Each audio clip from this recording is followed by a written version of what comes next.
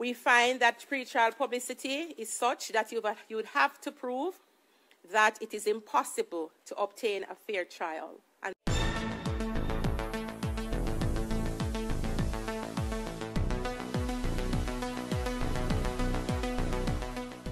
bless up my people, welcome back to the channel. So in this one, my people, live from the courthouse of appeal in Jamaica, where the verdict has been read. Vybz, Kartel and co-accused are freed of the Clive Lizard Williams murder. No retrial, my people, they are freed. the court also looks at other principles emanating from subsequent cases since Reed, and we have an amalgamated list of those factors. There are 12 factors that the court has considered. The seriousness and prevalence of the offense, that's one. 2, the strength of the prosecution's case. 3, the availability of the prosecution's witnesses and exhibits. 4, the availability of the defense witnesses. 5, delay and whether a retrial can be facilitated within a reasonable time. 6, the time, financial costs, expense, and impact on the court's resources of a new trial if one is ordered. 7, the ordeal to be faced by the appellants if a new trial is ordered. 8, the impact of prejudicial publicity on the fairness of a new trial, if ordered. 9, whether the new trial would give the prosecution an unfair advantage. 10, changes in the Jury Act. 11, potential legislative changes in the sentence for murder.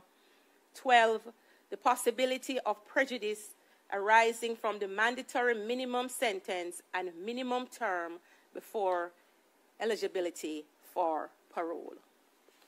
We have considered all the factors governing the court's determination of whether a new trial should be ordered, and have given due regard to all the material, submissions, and evidence presented by the appellants and the Crown.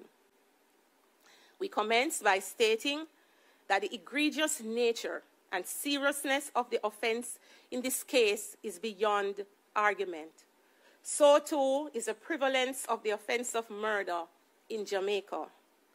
We make bold to say that the features of this case bear every hallmark of a deliberate attack on and barefaced defiance of law and order, involving allegations of transactions relating to illegal firearms, a killing in respect of which the body of the deceased has not been recovered, or should we say an alleged killing in which the body of the deceased has not been recovered, and interference with a crime scene while it was under the control of the police.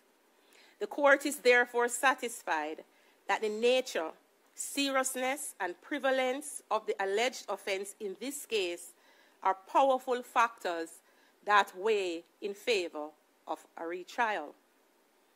The court, however, finds that there are several equally powerful factors which, when combined, militate against ordering a new trial.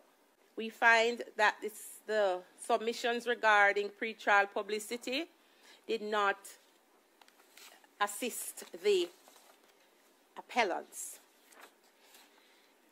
We find that pretrial publicity is such that you would have to prove that it is impossible to obtain a fair trial. And that question is one for the trial court.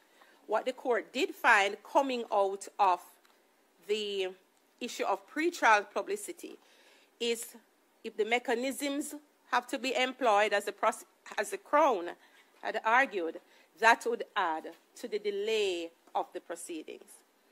As we have said, we have looked at all the other factors, but we find by now, having weighed everything in the balance, that the countervailing, the weight is against a new trial. Our judgment will explain everything in depth, but as we say, this is for the decision, for you to understand what the court has done. Having regard to all the considerations the court has taken into account, we conclude that the interests of justice do not require a new trial to be ordered for the appellants.